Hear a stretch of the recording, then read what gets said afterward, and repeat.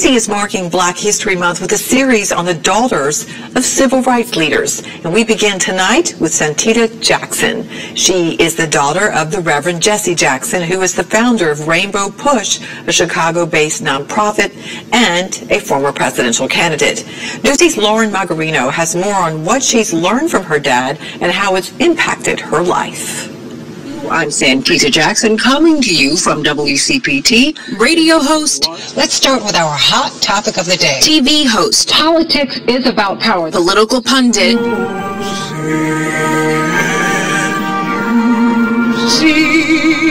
And trained singer.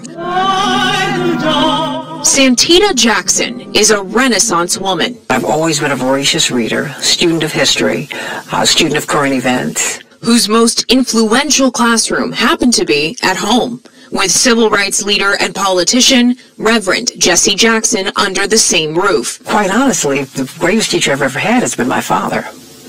You know, Reverend Jackson has been in the most hostile settings with political allies and political foes. It was just part of the job as a member of Dr. Martin Luther King Jr.'s inner circle, and it was dangerous. Well, you pick up the phone and, hi, little girl, hi, is your father home? No, he's not. He was wearing a trench coat this morning. Yes, sir. Well, you know, you should call him at the office because if he comes home, I'm going to blow his effing head off. Okay.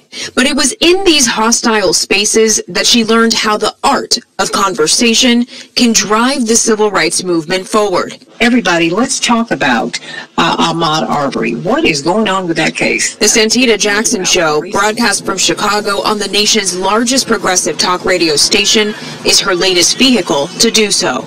Are you trying to move the needle? I'm trying to do the best that I can. And you do that one person at a time. What I hope to bring to the conversation is illumination. Americans have a heritage of the vote no other nation on earth can match. Starting with the values, she says, has been forgotten. We're not teaching civics anymore.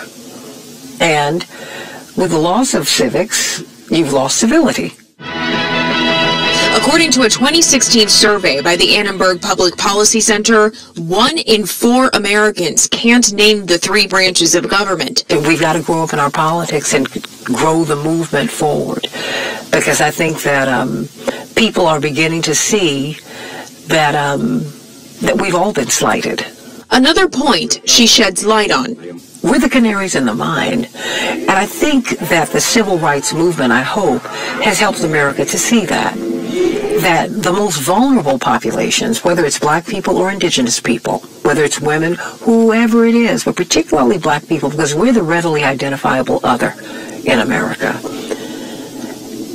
That it's me today, it's you tomorrow. We're the canaries in the mine. We let you know where things are going. I want to hear what you have to say. Could you call tomorrow morning? They're not going to really like me, though. No, that's okay. No. We're very open here. The key is people have to be open enough to listen. I don't have to agree with you, but I will always respect you. And you have a platform here, okay? I think that's what's missing from our conversations today. The sense of acknowledgement, the sense of respect, the sense of empathy and sympathy. So cancel culture is a non-starter. Cancel culture, I mean, come on. You don't need to do that. People are growing. Give them the space to grow. Instead, she calls on a lesson her father taught her. One of the first things that he told me was that we don't have enemies. You have foes. You have someone with whom you have a disagreement. He said, but never let someone be your enemy. Which took me to something that he told me years ago. No man is your friend. No man is your enemy. Every man is your teacher. Lauren Margarino, Newsy, Chicago.